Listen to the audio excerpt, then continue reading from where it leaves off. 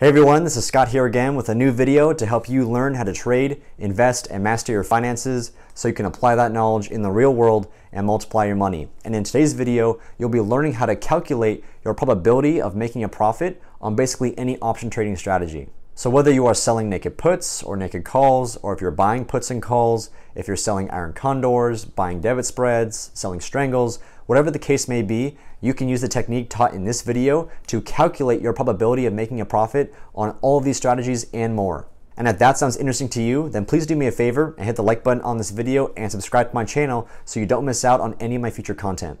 And quickly before getting started here, I just want to announce that you can also find me on SKILLSHARE, where you can take my very in-depth classes on options trading and stock market investing. And I provided some links to some of the introductory courses of mine in the description of this video below. So be sure to check them out, and when you sign up for SKILLSHARE using any of those links, you'll get a 2-week free trial.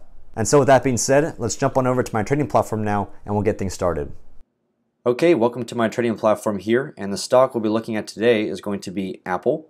So what you're seeing down here is just a 1-year price action chart of Apple stock. And first, just to give you some brief context around why I think calculating your probability of profit is so important, is if I come on over to my spreadsheet here, this is where I track all of my trades for each month. So obviously, as you can see, this is my March 2021 trade tracking spreadsheet. And if I come over to the left now, you can see that all the trades that I have made this past month, I have them organized by their position category. So for example, these are all the naked puts that I sold over the month of March. And for each one of my trades, I do like to track a lot of different metrics and statistics so that I can go over these trades once I'm done with the month and really analyze them to figure out where I can improve things, where I went wrong, etc., etc. And so one of the metrics that I love to track is my POP, or my probability of profit. That's what POP stands for. And so as you can see down here, most of my POPs are pretty consistent. They obviously do fluctuate. Some are above 80%, meaning with this particular put option that I sold on BLNK or Blink Charging, for this trade here I had an over 80% chance of making a profit on that trade. And some of the trades are down in the 60%, but they're all pretty consistently around 70% or so. And so tracking this metric is a great way to make sure you are staying consistent with your trading. Success in trading, no matter what strategy you're using or what financial product you are trading, consistency is key. And so making sure that all the trades that I put on have around the same chance of turning a profit is one of the ways that I ensure I am staying consistent with my trading. So that being said, how do you actually calculate those numbers using your trading platform? Now of course, I'm showing you how I do it in ThinkOrSwim, and so for other platforms the process may be a bit different, but I would expect that most other trading platforms do offer the features I'm going to use to figure out these probabilities here.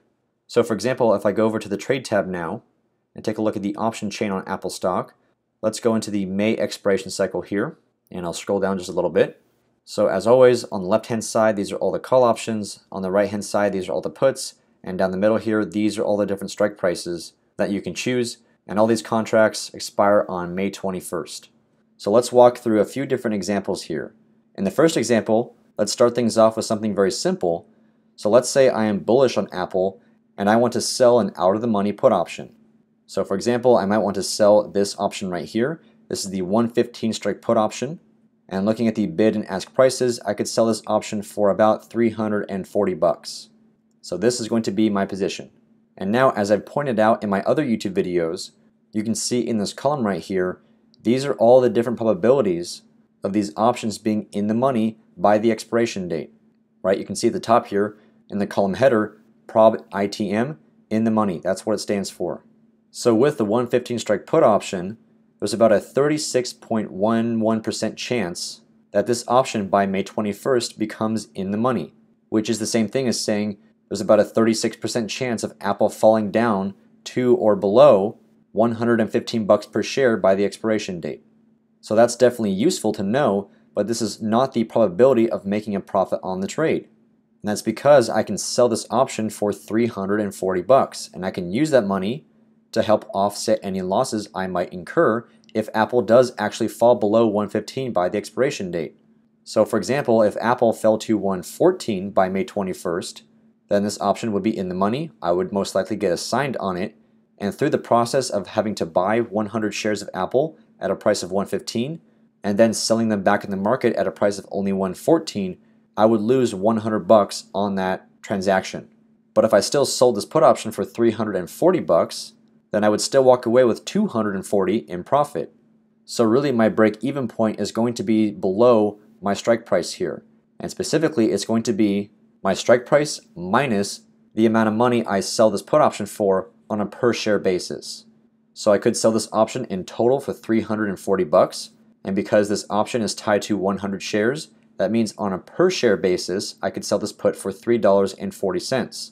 So 115 minus $3.40 gives me a break-even price of $111.60. Apple can fall all the way down to that price by May 21st, and I will at least break even and walk away having made or lost no money. So then that means if Apple ended up just 1 penny higher than $111.60, I could walk away with a small, tiny little profit. And so now, based on these probabilities, we want to figure out the chance that Apple stays above my break-even point, that Apple stays above $111.60, so that I can at least make $1 on the trade. Now there is some pretty simple arithmetic you can use with a calculator to figure that out based on just looking at these probabilities here, but ThinkOrSwim does offer you a nice tool that makes the process much easier and also very visual. So for example, I can set up the order first, which you can now see down here, right? Selling one contract, 115 strike put option, and I would set my price at $3.40. And then what I can do is right click on this order and go to Analyze Trade. Click on that, and that brings me over to the Analyze tab now, which will show me the profit and loss diagram for this particular position. So on the bottom here on the x-axis, this represents the price of Apple stock and where it can move around over the course of this trade. And my cursor here will basically act as Apple stock. And then on the y-axis here, this will show you your profit or loss based on where Apple moves around. And for the purpose of this video, just focus on this blue line right here. This blue line is my profit and loss diagram based on the expiration date. The purple one here also shows me my profit and loss for this position, but based on today's date, not the expiration date. So like I said, for right now, for this video, just ignore this purple line.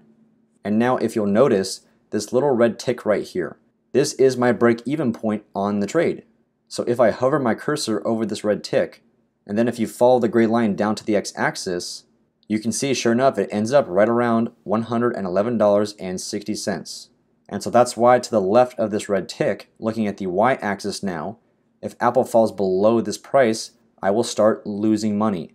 And then conversely, if Apple stays above this red tick, I will start making money, up to the maximum amount of 340 bucks. That's what I sold the put option for. So that's why above 115, above my strike price, I simply keep the full amount of money I sold the put for, and that's why the blue line here is totally flat after 115. So now I can use this to figure out my probability of making a profit on the trade. And all I have to do is first go up to this box and make sure the date that's shown here represents the expiration date of the contract I sold. So this put option is in the May expiration cycle, so I just click on May 21st, and now you'll see some percentages show up on this chart right here. And these percentages show you the probability of Apple staying within a certain range. So for example, this 37.04% is the probability that Apple, by the expiration date, by May 21st, is somewhere in between 105.47, this number down here, somewhere in between that price and 121.34. There's about a 37% chance that by May 21st, Apple is somewhere within this price range. And then same thing for this number here. There's about a 31% chance that by May 21st, Apple is above 121.26 and below 136.89. And then as a final example, about a 15.9% chance that by the expiration date, Apple is just above 136.90 down here. Right, there are no more dashed lines, so this area over here is simply the chance that Apple is above this price down here. And same thing for this guy over here, about a 15.9% chance that Apple is somewhere below 105.41. And so with the naked put option, I simply want Apple to be above my break-even point, right? Because beyond this red tick, I will make at least $1 on the trade. So what I can do is simply drag this dotted line right here over to my red tick, just like that, and that will now change the probabilities. because I have now changed the ranges here. So now there's a 24% chance that Apple by May 21st is somewhere within this price range. And then of course these numbers have not changed. So if for this put option all I care about is Apple being above my break-even point of 111.60 that you can see down here, then all I have to do is simply add up these three probabilities. Because I don't care if Apple by the expiration date is somewhere within this range, or in this range, or beyond, right? Because in all three scenarios, I would still walk away with at least some profit. So I can just pull up the calculator here, and then take 24.05, and I know these numbers are changing a bit, but the final result will still be very accurate. So 24.05 plus 31.24 plus 15.86, enter, and the final answer is 71.15%. So what this means is there's a 71.15% chance that by the expiration date, Apple is above my break-even point. Or in other words, a 71% chance that I walk away from this trade with at least $1 in profit. So now let's look at a second example with a totally different option trading strategy. So now instead of selling a naked put option, what if I wanted to buy a call debit spread? And don't worry if you are not familiar with some of these option trading strategies. It is totally irrelevant for this video, but I do also have a separate video taking a deep dive into the call debit spread, and I will post a card above linking to it so you can watch it later. But for the call debit spread here, I'm just going to be buying a slightly in the money option. So I'll buy this 120 strike call option, and then also sell at the same time another call option that is slightly further away. That's all the call debit spread is. It's a bullish option buying strategy. So I can right click on the 120 strike call option, go to buy, and then go to vertical. And that's because these spreads are also referred to as vertical spreads. And so I'll just stick with the default strikes here, going to buy one contract of the 120 strike call option, and then at the same time sell one contract of the 125 strike call option. And the total debit you would have to pay to put on this position is $228. So this is a very different kind of strategy than just selling a naked put. In this case, we are still technically buying options. We have to pay money to get into this position as opposed to taking in money initially. And now we're also dealing with two options at the same time. But you can still use the Analyze tab to very easily figure out your probability of making a profit on the trade. So once again, I'm going to right click on the order and go to Analyze Trade. And I do also have to delete this naked put, so we just focus on the call debit spread by itself. So very similar, this is the payoff diagram for the call debit spread I have chosen here. And it's a bit hard to see, but you can still make out the small red tick on the blue curve, which represents my break-even price. So again, if I hover my cursor over that price point, you'll see that it's right around $122, and it should be 28 cents. It's hard to get my cursor exactly over the number, so it says 122.26, but the true break-even price point is $122.28. Close enough. And so above this price point, if Apple ends up above that price by the expiration date, I will make some money on the trade, up to a maximum of $272. And then conversely, if Apple ends up below that price point by the expiration date, I will lose money. So just like before with the naked put option, just first make sure the date here represents the expiration date of the option strategy I'm using. So it's still May 21st, that's good. And then now I can drag this dotted line right here directly over my break-even price. So right there. And so as with the naked put, I don't care where Apple ends up as long as it's to the right of that red tick. So anywhere within this range or beyond, I will still make some sort of profit on this trade. So in that case, pulling up the calculator again, I can just add up 28.52 and 15.87. So 28.52 plus 15.87 equals 44.39%. This is the chance that Apple by the expiration date is above my break-even point. And therefore, I have about a 44% chance of making money on the trade. Very simple. And lastly, as a final example, I'll show you a third different kind of strategy that is very different from the first two. And so now what if I was more directionally neutral on Apple and I wanted to sell a strangle on the stock, which is the combination of selling an out-of-the-money call option and an out-of-the-money put option at the same time. So for example, I might want to sell this call option here. This is the 135 strike call option. and then also sell the 110 strike put option. So I can right click here and go to sell and then go to strangle. So we're going to sell one contract of the 135 strike call option. So that's going to be right here. And then also sell one contract of the 110 strike put option.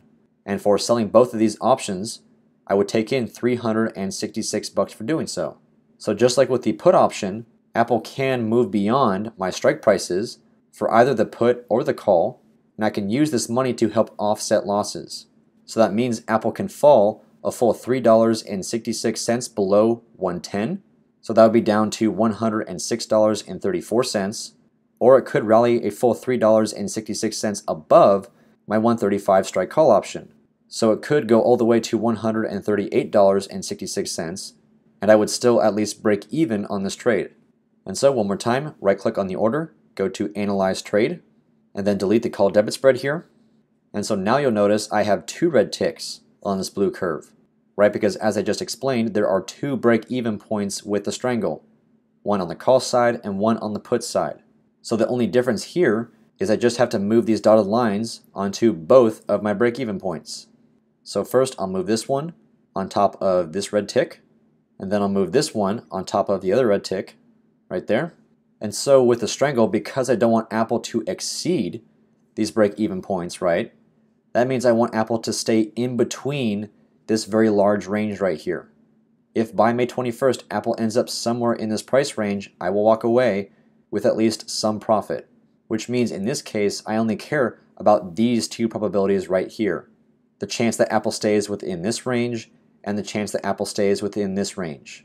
Because all I have to do is add them together, and that will give me the total probability of Apple remaining within this entire range. So bringing up the calculator one last time, if I take 37.77, so 37.77 plus 30.92, that gives me 68.69.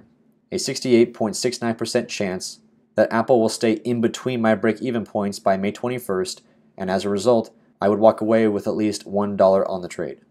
And so that's it. I hope you found this to be a very intuitive and rather easy process to figure out. And I do also know I only showed you 3 different option trading strategies, and there are many, many, many others.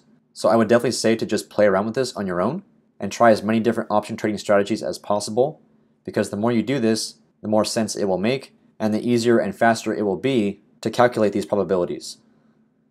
And so that concludes this video. I hope you enjoyed it, and please let me know your thoughts or if you've got questions in the comment section below. And don't forget, if you want to take some in-depth classes on options trading and stock market investing, then check out my SKILLSHARE courses, links in the description of this video. And finally, if you enjoyed this video, then please give it a thumbs up, drop a comment, and subscribe to my YouTube channel, and make sure those notifications are turned on. I'll be dropping new videos every Monday, Wednesday, and Friday, and you don't want to miss out. So thanks again for watching, and I'll see you next time.